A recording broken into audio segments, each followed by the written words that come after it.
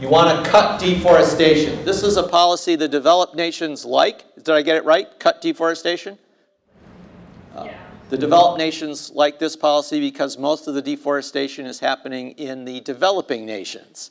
So, it's very, very important to do that. Let's bring back our greenhouse gas emissions graph. And this green band at the bottom here, this is the net emissions from land and land use, which includes the afforestation. So you can see it becomes slightly negative here in the out years of the century because the carbon being sequestered by the new trees you've planted is outweighing the deforestation. But let's cut deforestation. We're now down, moderate reduction, we're down to 2. This is great. What else would you like to do?